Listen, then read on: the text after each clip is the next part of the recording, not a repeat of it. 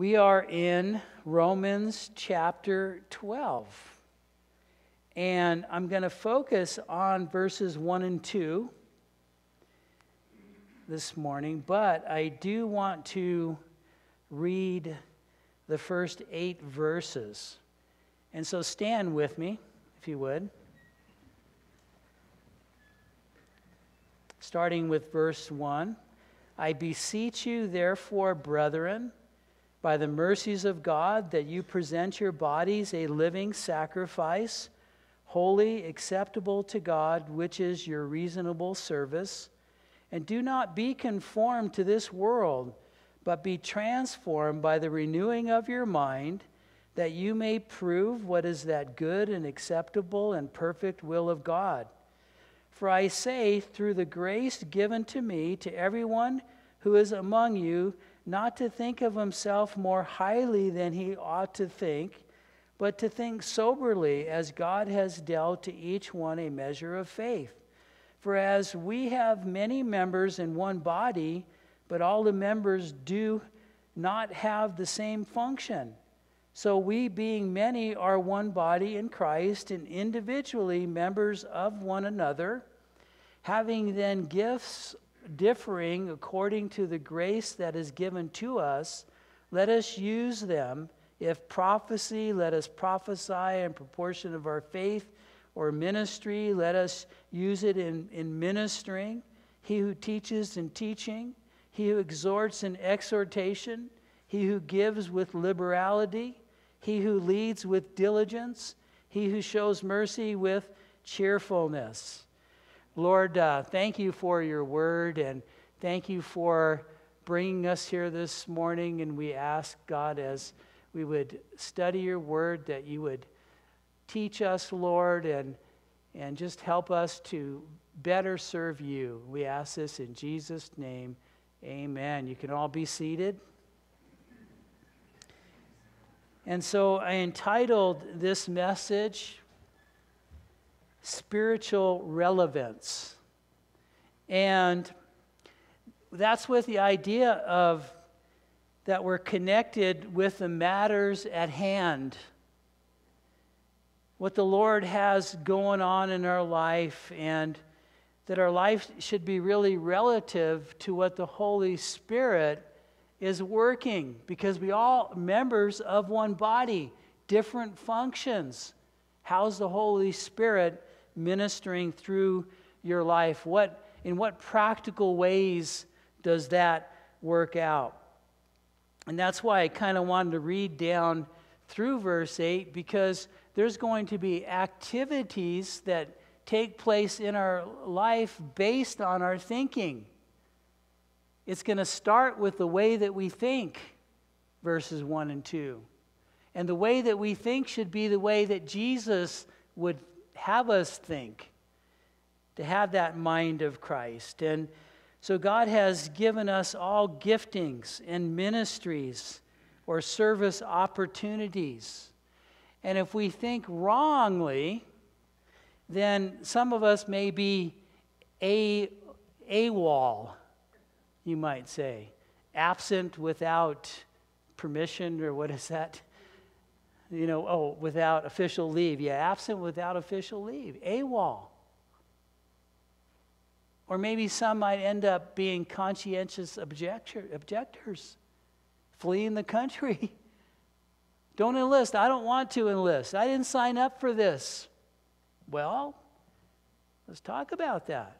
What did you sign up for when it comes to serving Jesus Christ? How is it that we're thinking? Because Christians who will not cooperate with the Holy Spirit are not thinking straight, because God has put us to task. We have mission orders. You might say marching orders. We have been given an assigned place.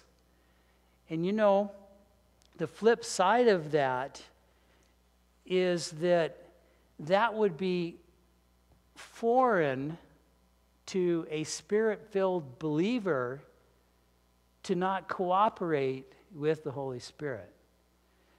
And, that might describe more a carnal Christian who's more about doing the things that they want to do rather than what God might be showing them, nudging them. Because, see, God never gives us too much that we can't handle it. He's gentle in our training. And, but he is faithful to develop us. And so it starts here in verse 1 and 2. Having our thoughts in line with God's will and counsel. And where do we get God's will and counsel? First and foremost, this Bible that you're holding. The instructions given is God's word, inspired by the Spirit of God, meaning God breathed and given to us, and that we can go and read it. And if you read it out loud, you could say, I've heard God speak audibly. Just read the Word of God out loud. And so we can trust it. We can trust Him. And so in these verses, verse 1 and 2 there, we have what's termed a conditional promise. And so this means a Christian must follow the direction of God. And when we do, then we are rewarded in the way that God sees fit. Not so much in the way that we might think that we should be rewarded, but in the way that God chooses to reward us. But knowing that we're doing those things that He's asking us to do. And so notice the last part of verse 2 where it really contains the promise that you may prove what is that good and acceptable and perfect will of God. That you may prove takes the Holy Spirit, that you may prove that. And so you have to be walking in obedience to the Spirit that might be proven or approved or allowed. And so how that dynamic happens is that our testimony is showcased as we begin to follow the Lord, filled with the Holy Spirit, that the truth might be shown through us of those things that God is doing in us. And so when those would examine us and scrutinize us, that our testimony would then glorify the Lord because we're representing Him and not ourselves in our selfish way of thinking. I remember when in the late 80s, I think around 87 or 88, when Raul Reese had opened up a pastoral school for those who were already involved with ministry. And so they would accept 30. And so we all, who wanted to go from all the various churches down in Southern California, sent in our paperwork, and then we had an interview.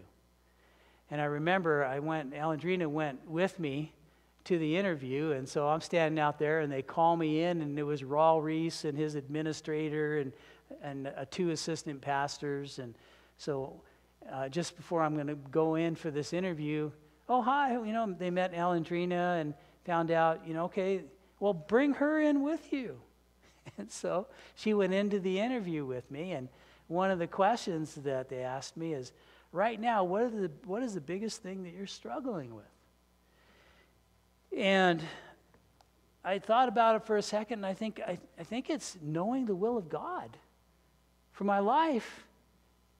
And then they just all started laughing. And it was great because I think I passed the interview because my wife was with me. She had some great answers for questions that they asked her. It was awesome. I go, yeah, I might be in because of you.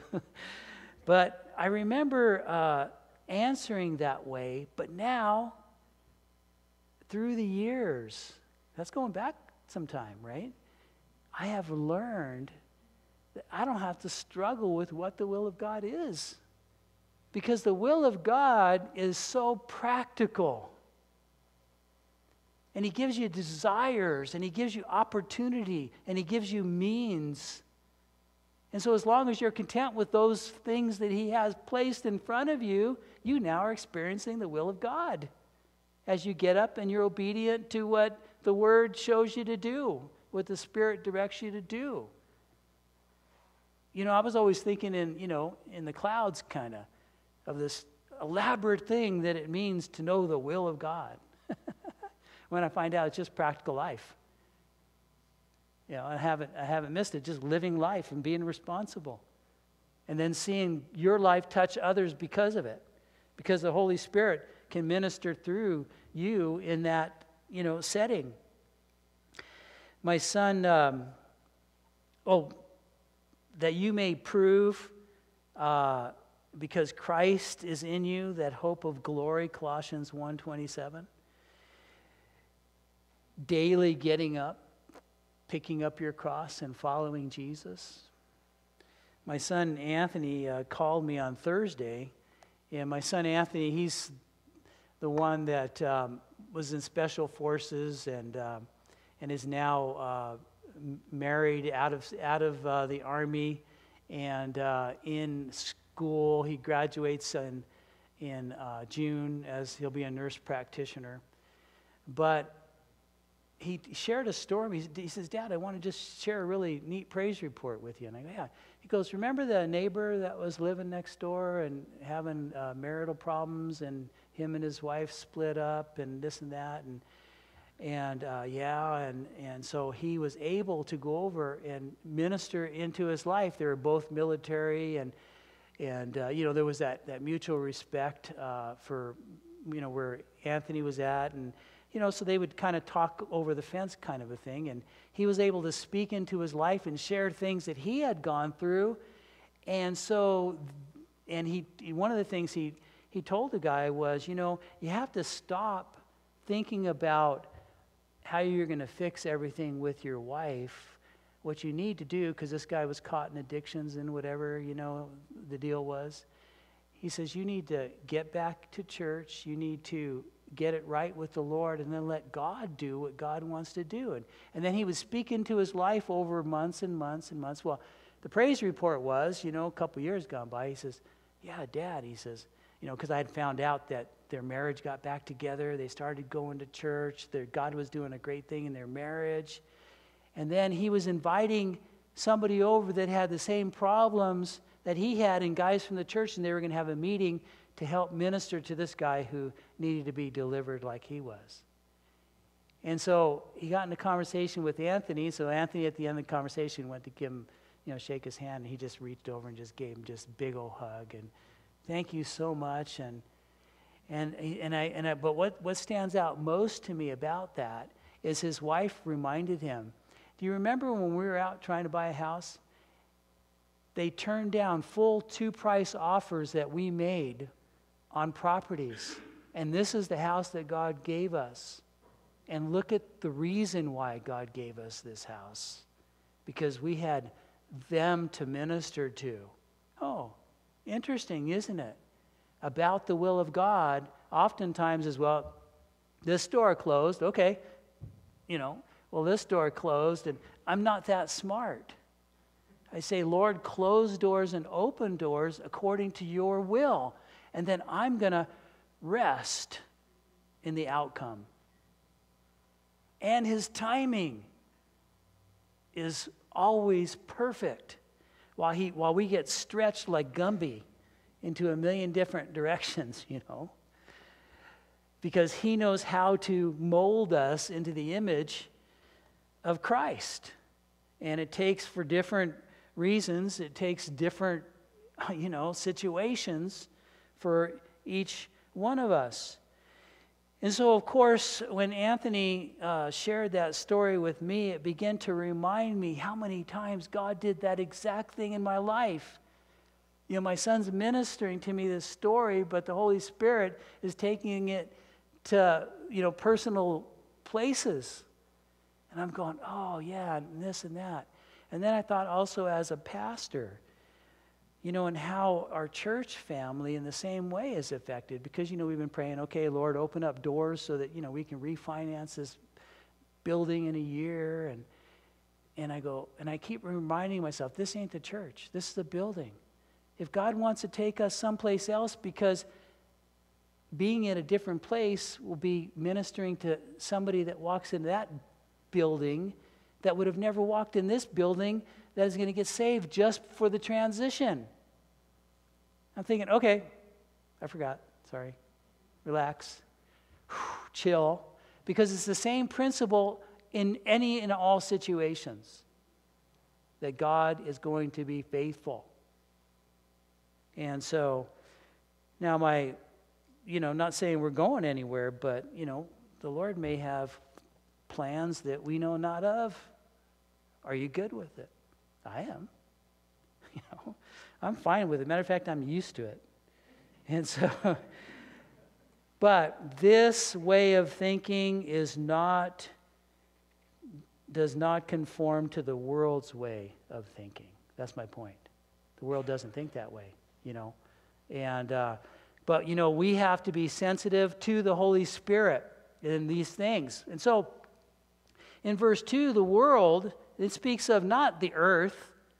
It's speaking about those people that believe contrary to the things of the Lord. And it's sad how the world, they want you to feel like a loser unless you conform to the things that determine an equal success in their way of thinking. And that's sad. To conform means that it's a world, the pattern of the world, to be swayed by the world, to be fashioned or bent or persuaded their way, not to be conformed to the world. And I can give you an example, take an example as, college. Well, college is good for some. It works, doesn't it, for some. But for others, it does not work. There are many people out there with degrees that they can't even use, and they're into debt to here, and then they end up doing something else. So college is not for everyone, but the world won't tell you that, because they make you feel like you're a loser if you don't have a college degree. And I remember growing up, it was even already fading off the scenes, but I heard more about trade schools than I did about college. And now what the world would say, that the only people that become carpenters and plumbers and painters are the ones that were not successful enough to go to college. It's a warped way of thinking, It's a strange way of thinking. And it's so sad that people swallow that hogwash. Because does that mean that God gifts us and places us based on the mores of society? Really? Why can't God call his children to do whatever it is he wants his children to do? They got to check first in with society? Well, make sure you jump through all the hoops that the world says is success before you then go about doing what the Lord wants you to do. And it's a warped way of thinking. That's conforming to the way the world wants you to think. The dictates of a worldly philosophy. Does God answer to that, or should we? Certainly not. God places us where he wants us and has us where he chooses, because we serve him and not the world. And I remember hearing when I was down in Southern California, getting involved with the ministry. We'd drive down to San Diego to a church, Horizon. It was a big fellowship down there. God was doing amazing things through the pastor down there, Mike McIntosh. Happens to be the name of the superintendent of the schools here in Central Oregon, but that doesn't matter. But anyway, pastor down in Southern California, and we would go down there, and lots of people were getting saved. And then we began to hear the different reports about the lawyers that were getting saved, and the doctors that were getting saved, and the dentists that were getting saved, as just being some of them. All categories of people were getting saved. But then all of a sudden, doctors and dentists and lawyers were quitting their practices because it was so, what God, after they got saved, God just did a different work in their life. They didn't want to be a doctor anymore or a lawyer or a dentist. They wanted more time to serve Jesus. And it's like, what? That would not conform to the world's way of thinking. That's like off the charts. Why would you give that up? Because something more precious came into their heart and life. And they realized that it was all consuming what they were once doing. And God directed them where He wanted them to be. Isn't that interesting? I remember hearing also a testimony around the same time, a very successful woman attorney got married, and she decided, once she got pregnant, that she was going to quit her very successful practice to be a wife and a mother. Because that's the way, that does not conform to the world's way of thinking. You know, you get your Hillary Clintons that say, in a very degrading way, what am I supposed to do? Stay home and bake cookies? Right? Like what's wrong with that? I love cookies. Or she says something like, it takes a village to raise children. Oh, that's convenient. Let society raise your children. It takes a village, when the Bible says, no, it takes committed parents, or parent if that's the case. That's who needs to be committed. But see, that's that the world throws out. But what does Jesus Christ want? And yet God says to us that we are to obey Him. And oftentimes that is very contrary to our way of thinking, because not only were we raised, with the big billboards of society telling us that this is what is successful and this is the way we should think. We have that all even before we get saved or we begin to learn the Word of God and so forth. But we also have our own sin nature that we're dealing with, that natural man, the one that wants to satisfy me, myself, and I want. Give me. We have both. And so if all the ways we've been taught will justify the way I feel, we could be in hot water. That's why this mind needs to be transformed. Transformed. And so, how will we ever be settled in our service to God if we swallow hook, line, and sinker that selfish, self-serving philosophy that the world conveys? And I use that illustration, hook, line, and sinker, for a reason. Did you ever see a fish that swallowed the hook, line, and sinker? It's a brutal, bloody mess. If you wanted to let that fish go, it's not going to happen. The only possible way of letting that fish go is cut the line, and then he'll be carrying a little bit more weight. I didn't want to lose my hook, line, and sinker, so I jerked that thing out of, and everything from the inside comes right up with it. I know that's a brutal kind of, but that's what happens if you follow, the ways of the world and you swallow that stuff. When I think of being transformed by the renewing of your mind, it's the idea of change it up, renovation. I think of, the Bible tells us in Philippians 2:3, where it says there, let nothing be done through selfish ambition or conceit, but in lowliness of mind, let each esteem others better than himself. And so, we have to be careful not to blame the world, not to blame the devil. We're to blame for not choosing to do the right thing. And most of the time we want to point the finger at somebody else, but remember, we were once of the world. We were once in darkness. In Ephesians chapter 5, let me see if I can find it real quick here. You got it there? Ephesians 5, for you were once in darkness, but now you are light in the Lord. Walk as children of the light. So that's the instruction to us. You were once there, but now how are we supposed to walk? In the light. Right? And so I know that, a child is a good example of how we're bent to be selfish. And, you take little ones, right?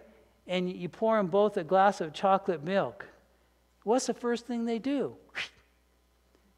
See which one has more in it. And I've never yet seen the child that says, here, you take the one that has more in it. No, this one's mine. Wait. And then the parent, you see, that's coming, oh, give me both those cups.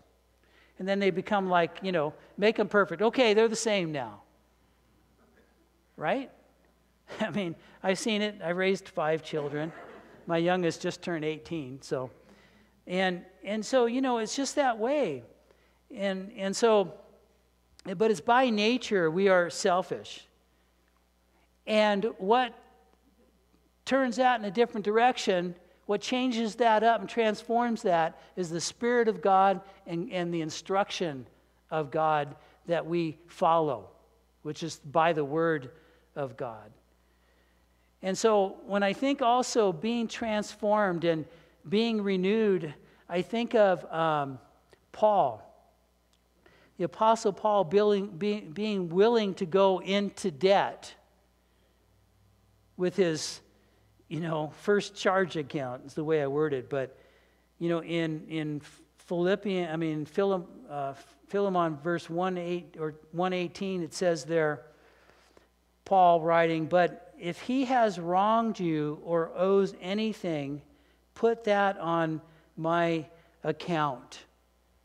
And so when I read that, I think about here the Apostle Paul who leads Philemon into a relationship with Christ. Well, he was a slave that fled from his master, which was a big crime in that day.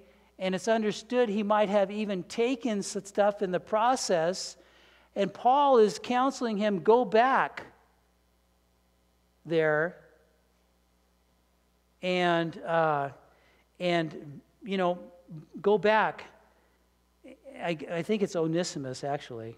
I'm thinking Philemon. No, Philemon he was to go back to, but Onesimus was the slave, right? And he ministers to him.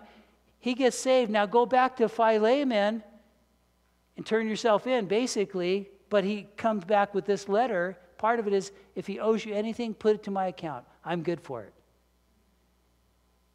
Now that is a different way of thinking. Put what he did on me. We don't usually think that way. And so, it's the idea of, in our society, everything's perks for us. You see that a lot in the credit cards that are offered. Get this new credit card. You get 1% cash back on everything that you spend. Either that or any cash transferences, no interest for a certain amount of months. Or you pay this interest amount, and you can benefit in this way. Just use this credit card. I mean, we never hear them say, hey, get this credit card, and all the perks go to someone else. Nobody'd be interested. All the 1% goes to someone else. If you get this card, forget that. I want all the perks. That's kind of what I like about my credit card, ECCU, is I've had it for 20 years.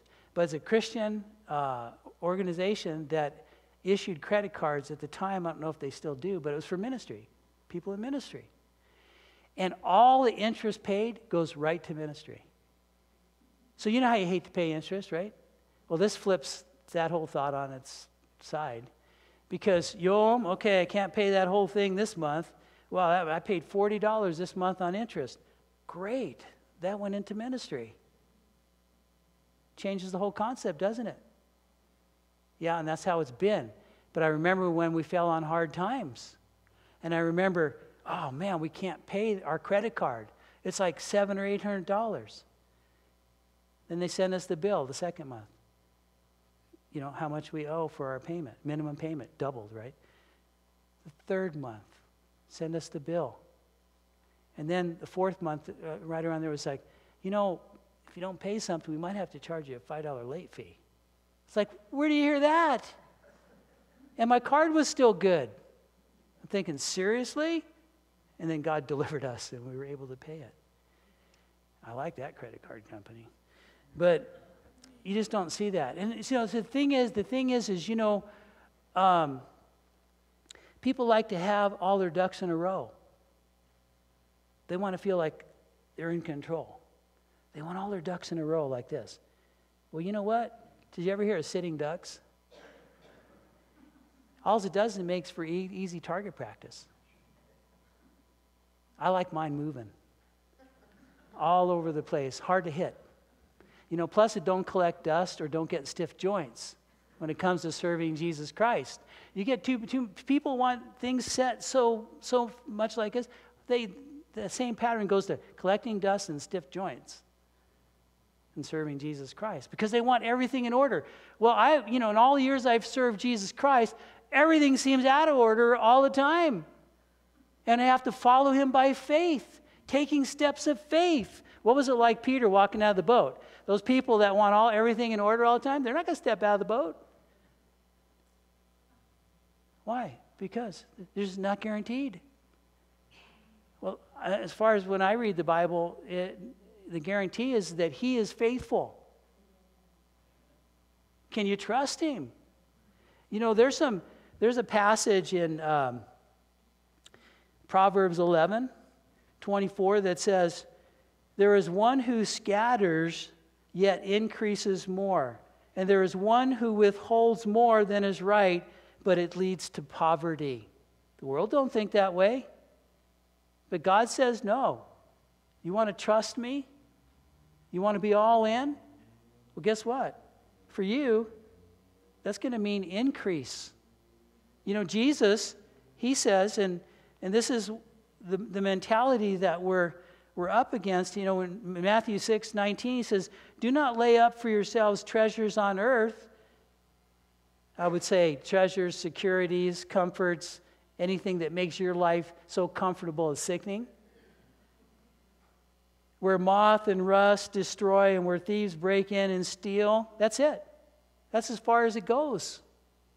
And then you're even going to lose that. But lay up for yourselves treasures in heaven. Be all in. Where neither moth nor rust destroys and where thieves do not break in and steal. Live on the edge. Give it all away to God. Yourself. You know, be all in. Let God do what God wants to do. But the world places true value on how you will prosper and how you will benefit monetarily, or selfish satisfaction that comes from enriching yourself. You know, he who dies with the most toys wins. Really? The Bible doesn't teach that. It's polar opposite. So our minds need to be transformed in that way. I remember when I was in college, my one semester, when I realized it didn't work for me. And I took a philosophy class, social philosophy class. And I remember the subject, I was a very young Christian at the time. And I remember the subject had to do with self-esteem and self-assertion and how you needed to, be all about you. And some of the examples were where you go into a restaurant and the food comes and it isn't cooked exactly the way you want it. You send it back. This ain't cooked the way I want it. You send it back. And I'm thinking, well, wisdom told me, even as a young Christian, I don't want my food spit on. I mean, right? And so we have the advantages of the wisdom of God to keep us from being so foolish. And if ever you really have to send your meat back because it's almost raw, go back and apologize to the cook. say, I'm so sorry, that I had to send it back. Everything else looks so good. Do anything to keep them from spitting on your food. Because of human nature. We know human nature. You can think what you want, but and I remember that right there was contrary to what God's word had told me to do. It was so opposite and opposite of everything that I learned as a young Christian. So in verse 1 here of our text, the Apostle Paul, he stresses the importance of this by wording it, I beseech you, therefore, brethren, I beg you of this.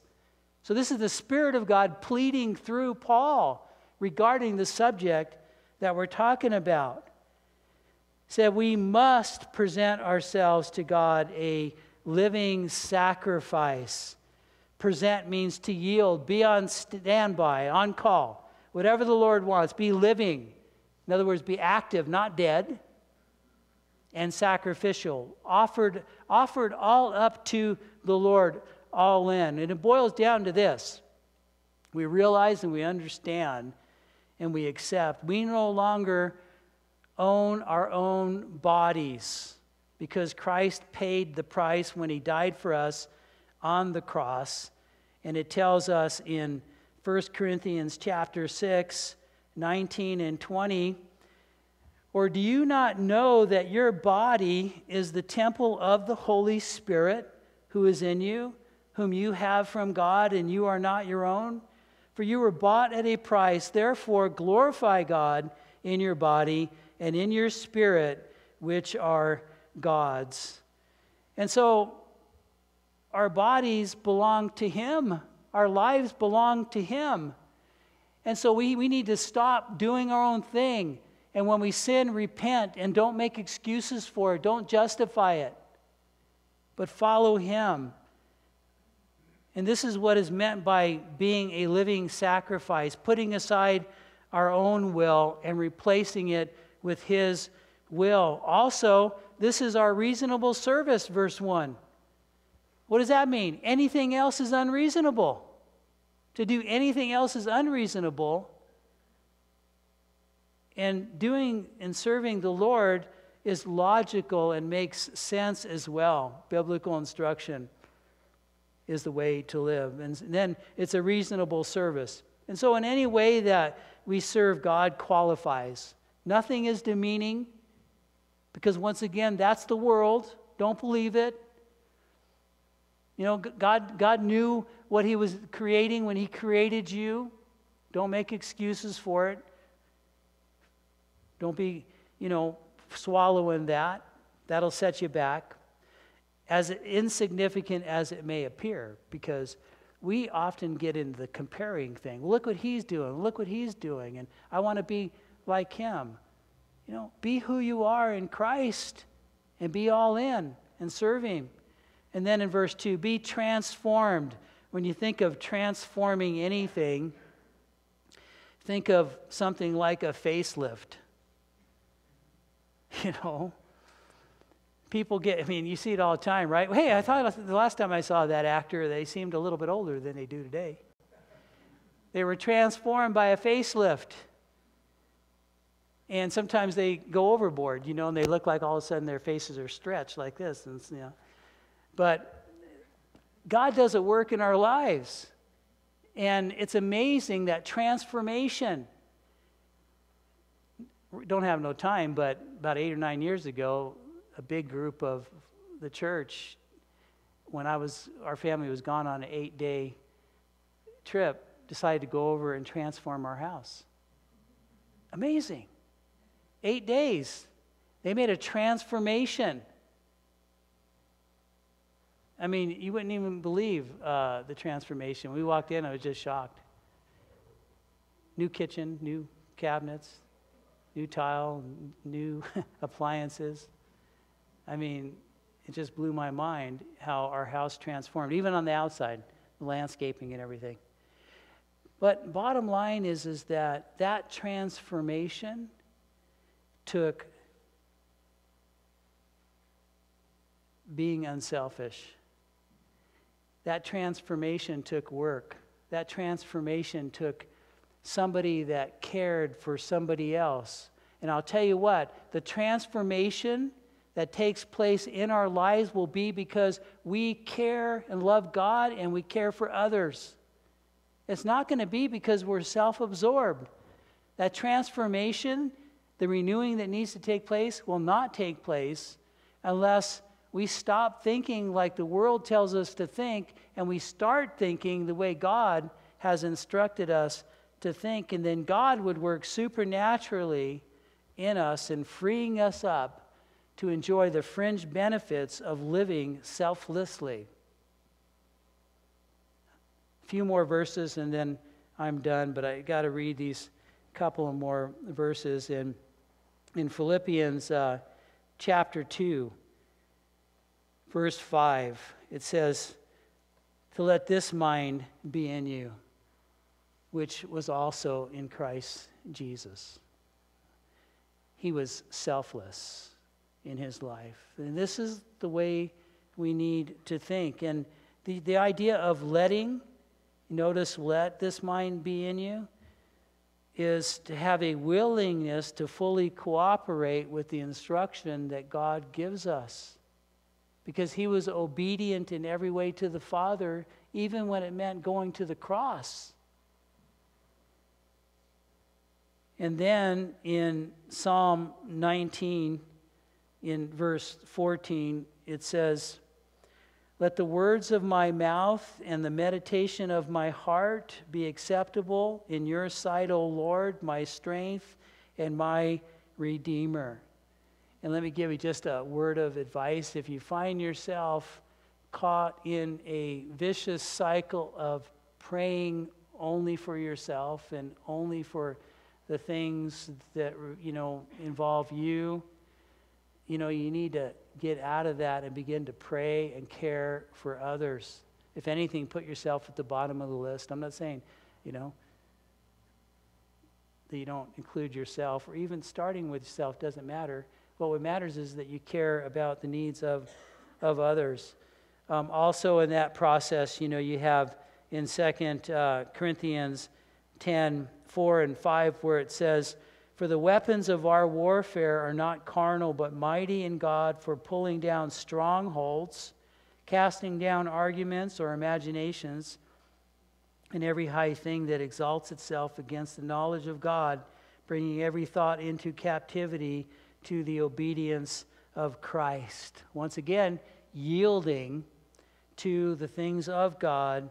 And then lastly, and then we're done, in Philippians 4:8, it says, finally, brethren, whatever things are true, whatever things are noble, whatever things are just, whatever things are pure, whatever things are lovely, whatever things are of a good report, if there is any virtue, and if there is anything praiseworthy, meditate on these things.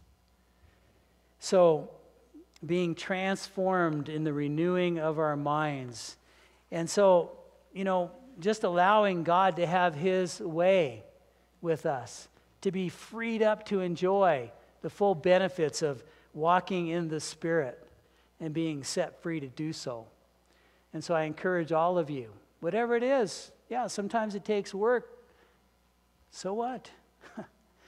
How many of you are satisfied after a good day's work? Yeah, it's good. Good day's work. The hardest part sometimes is getting started for me. But after I get started and get it done, I feel rewarded. I feel good. Well, the same thing happens spiritually. That natural man is going to be lazy to the things of God. Well,